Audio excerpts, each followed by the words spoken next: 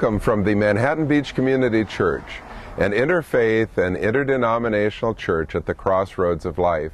We bring you portions of the Sunday morning service from our beautiful sanctuary at 303 South Peck Avenue in the community of Manhattan Beach. We are glad you are joining us for this special service, and we hope it will be a source of inspiration and direction for you in the days ahead. We also invite you to join us in person this coming Sunday morning or any Sunday morning at 10 o'clock. For more information about the church and its wide-ranging programs, please feel free to contact the church office at 310-372-3587. And now, our Sunday morning service.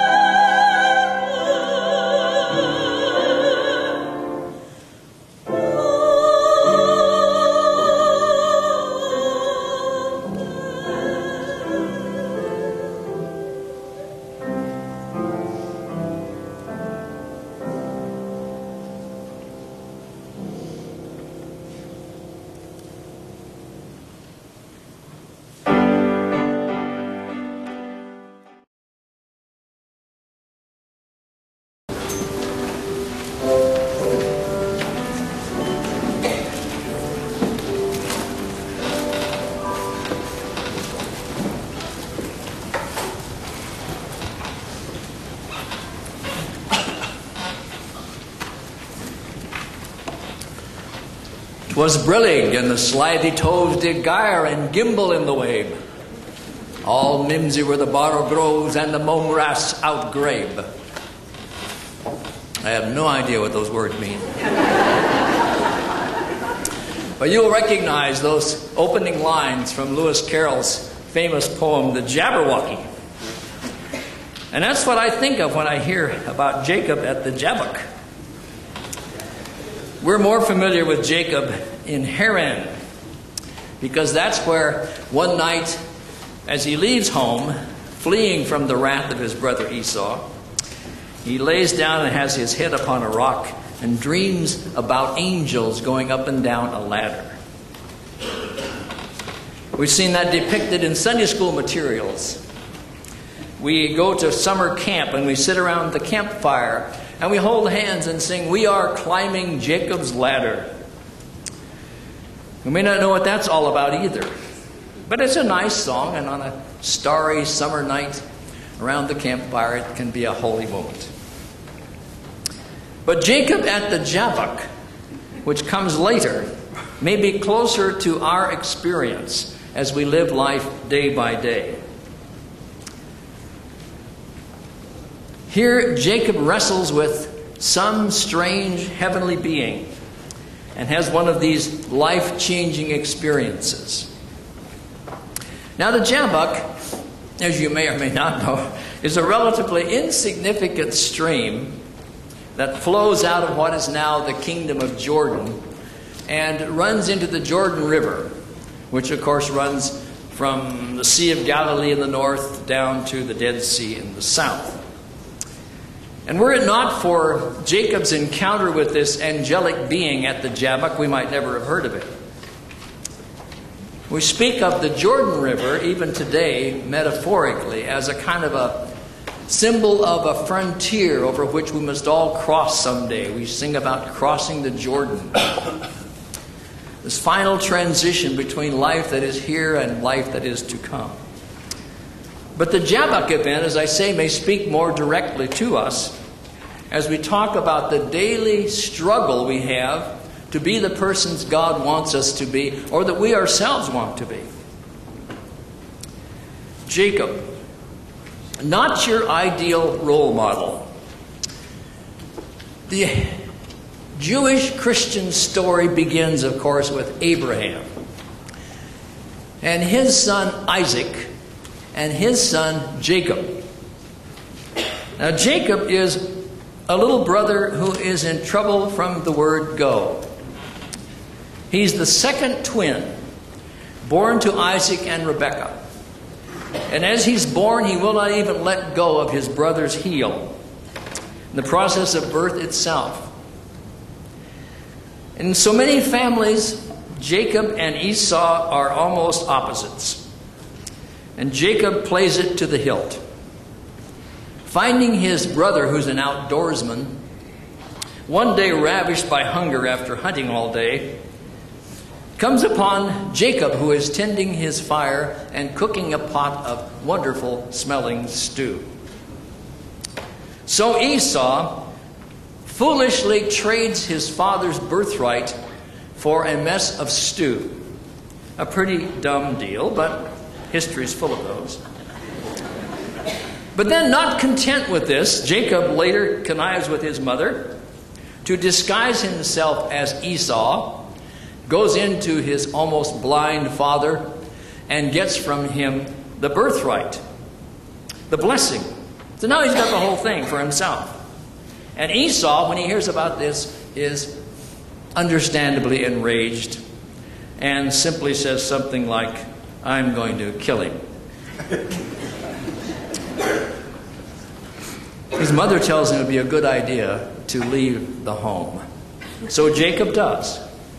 Goes to another country where he will later meet his wives and where he will trick his father-in-law out of the best cattle and herds before heading back toward his homeland. Now, it's on the way to this encounter, on the way to the homeland, that he has this encounter about the angel wrestling. Now, I had some problems with wrestling. When I was a child, my brothers and I went with my dad and mom out to the county fair in Oregon, out of Hillsboro. And in one of the tents, they had a wrestling event. My brothers and I were quite impressed when this carnival wrestler invited anyone to come out of the audience and wrestle with him. And one man did, got up from the audience and climbed to the ring. And the match didn't last very long, but we admired that man's courage. We went back and told my dad, who was checking out the livestock, about this wrestling match, and he said, "No, boys, it's all a setup."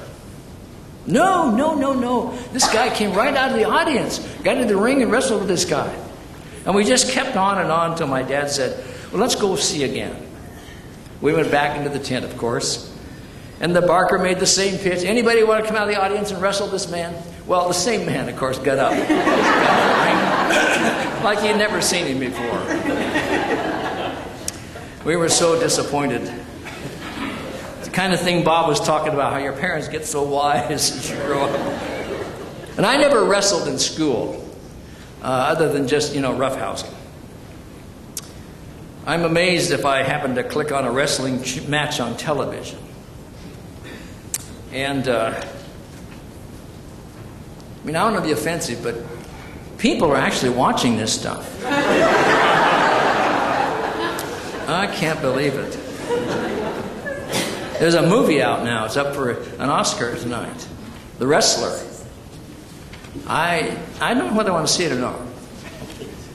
I have a morbid curiosity because in 1981, I did a wedding ceremony for Mickey Rourke. I don't know whether the wedding lasted or not. I haven't heard or seen of him since, except through the movies. But he makes strange movies anyway. But it's hard for me to think of wrestling as something other than a staged event. But this encounter with Jacob is the real thing. And while there's some disturbing details in the story, because of the mythic language that's used, there's certainly, I think, some food for thought here that we might think of as we prepare to enter the Lenten season. Jacob, as I say, is kind of a scoundrel. But before, you know how it is when you point a finger at somebody, there are three pointing back at yourself. Well, that's kind of like it is with Jacob. We see something of him in most of us, if not all of us. I mean, who's not a little competitive anyway? Not that we'd do anything to win, but it sure feels better to win than to lose.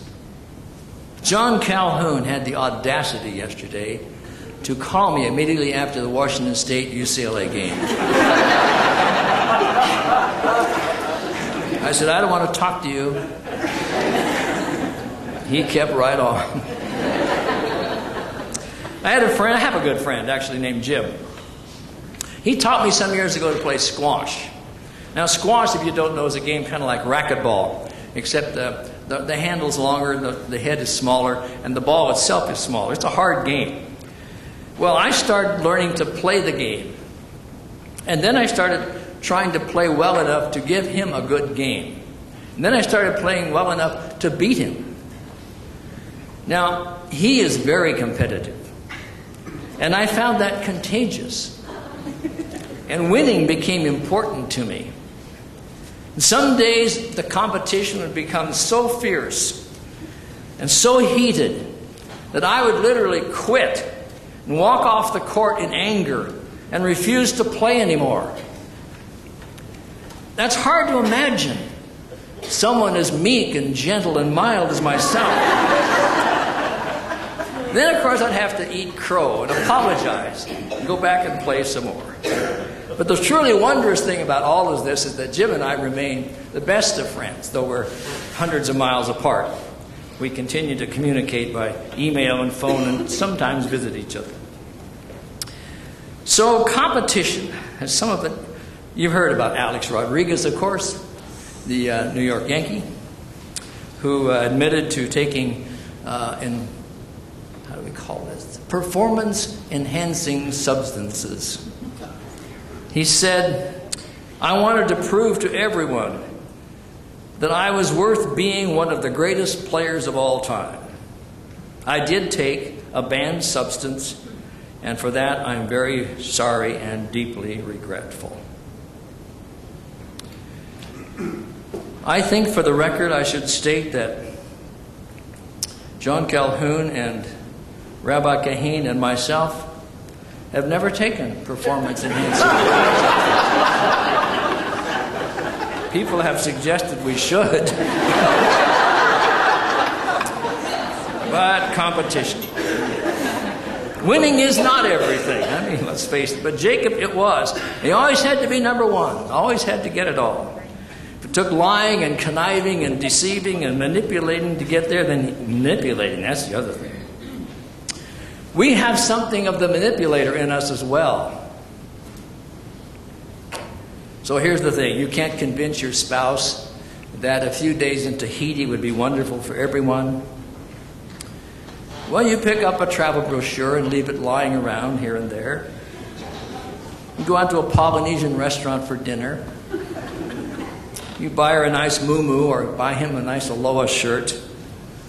Pretty soon you can manipulate the situation to where you've gone to Tahiti and it was all her idea. We learn that from an early age. How long can the parent resist the angry cries of an infant, even when they know they're just being manipulated? We all do it. Something of Jacob in each one of us. But here's the good news. As in this ancient story, God not only knows all of this about us, but God loves us enough to not settle for what we are, but keeps wrestling with us to become what we yet can be. So in many ways, God comes to challenge us, to encourage us, to prod us into being something more. Maybe it's like a flying leap at some point when you least expect it. Maybe it's just the soft embrace of a parent or a friend. Maybe it's a moment of indescribable beauty when you just gaze in awe at a sunset and feel overwhelmed by the presence of the Creator. Or some haunting theme from a symphony that somehow triggers your tear ducts. Or you stand by the bed of a seriously ill friend and wish that you could do something or say something. And yet you know that somehow in that experience, God Himself is there. Or you read a passage of Scripture, you've read it many times before, and suddenly you see something you never saw before. It's just wonderful that God does not give up on us and keeps urging us and prodding us and coaxing us to be more than what we are. That's wonderful, but it's not always welcome. I mean, it's one thing to be religious, but you don't want to be a nut. Jacob came away from this wrestling match a wounded soul, literally. It's not too far-fetched to imagine that we may be injured if we seriously grapple with the goodness of God. Not that we're going to suffer some physical injury, but certainly our power center may be affected, our superego, our inflated pride. And that may be some of the reluctance that people have in embracing the Christian faith. I don't know. On the one hand, we're bombarded by pop psychology that says, just believe in yourself and you can do anything you want to do. On the other hand, the experience of people like Paul, who says, without Christ, I can't do anything. So if the struggle is real and genuine and lasting, then it may bring a very deep change within us. Jacob was not going to let go of this heavenly being until he received a blessing from God. And we don't know what that blessing was. Comes out limping for the rest of his life. You wonder how much of a blessing that could be. But he is blessed from this point on because he's not the same person. And this is reflected in the change of his name. All right, says this shadowy creature, your name will no longer be Jacob, but Israel. Now, this is not like giving up a name like Ichabod or Mortimer. This is God saying, you will no longer be known as the cheat, the deceiver, the supplanter, but Israel, which means he who strives with God and who will become the founder of that great nation with his 12 sons. He would be different, and he'd have to live up to a name like that.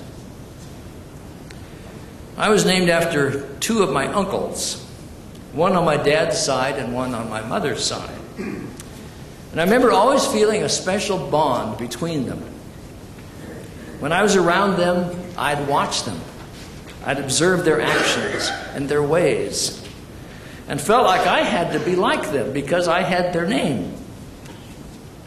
I don't know how well I lived up to that, but I did feel responsible and honored by those names that were given to me. Names are important.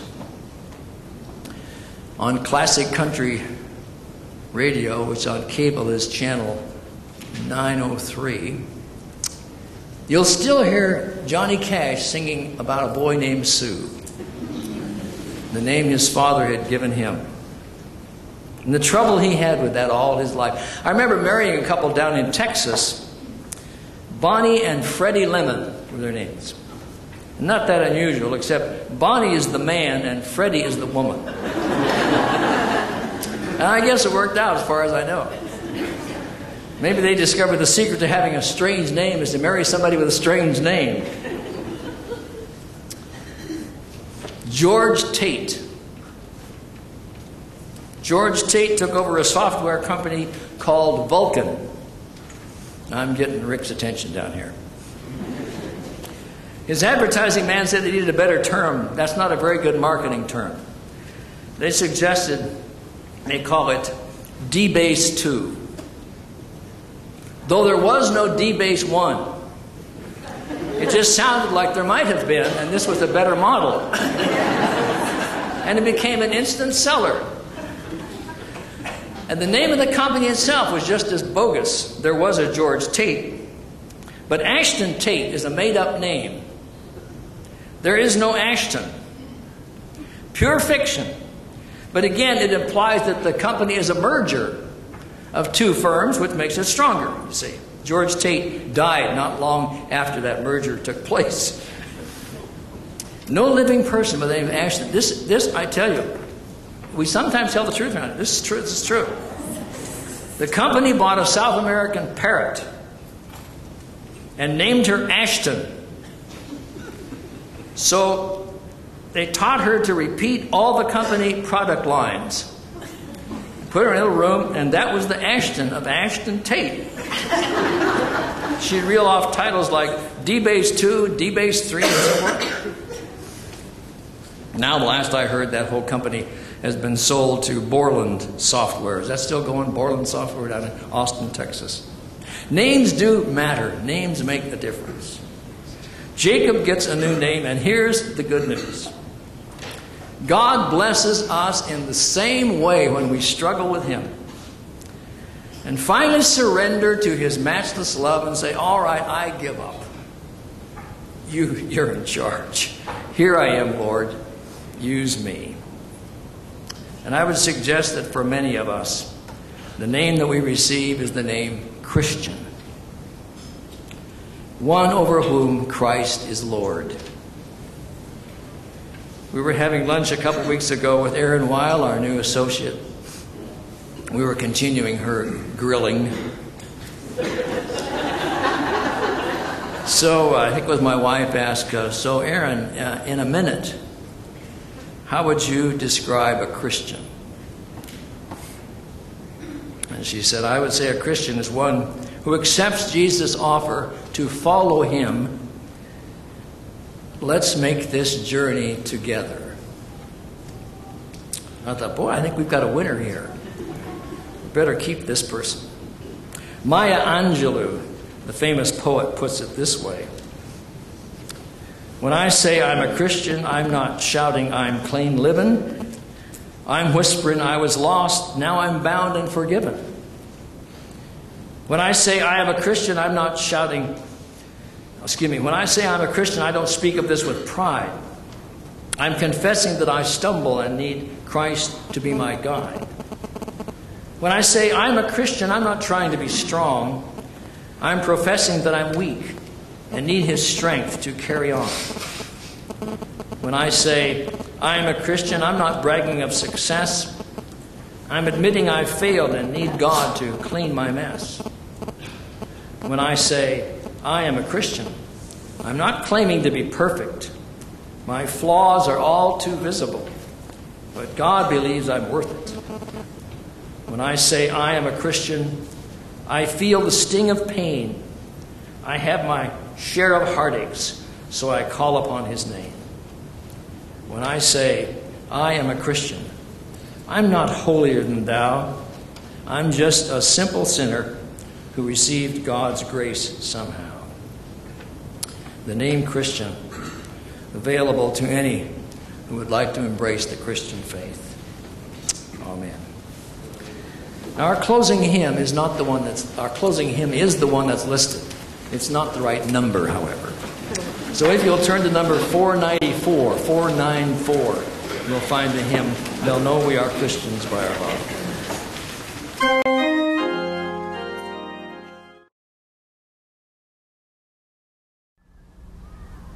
We are pleased that you have joined us for the Sunday morning service from the Manhattan Beach Community Church, an interfaith and interdenominational congregation.